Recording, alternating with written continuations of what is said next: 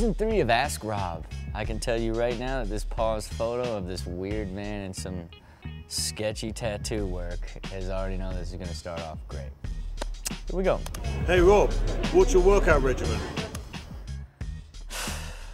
Hey Rob, what's your workout regimen? I believe my working out regimen would be kind of like what peaks and valleys look like. And this is coming from a guy that pays someone full-time that's a professional trainer that lives in his house because he's so lazy. And I still figure out ways to avoid getting trained. So we'll call it sporadic. How about that? Hey Rob, how you doing? My name is Jimmy. I got a question for you. How does it feel to be a billionaire?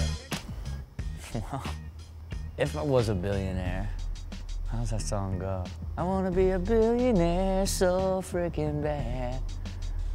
Buy cars for Oprah. I don't know, but that's a really great insight, like, of the power of marketing. If you would think off of running hot in a fantasy factory, you would have collected $1 billion, you know? But I'll tell you what, if I was a billionaire, I would have bought every billboard in the city with me just saying, I'm a Billy, you know? So if you ever see that happen, you'll know for sure it went down, and I'll tell you in that billboard, this feels great.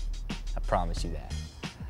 Hey Rob, I was just wondering, what do you do in your spare time while you don't do skateboarding or anything?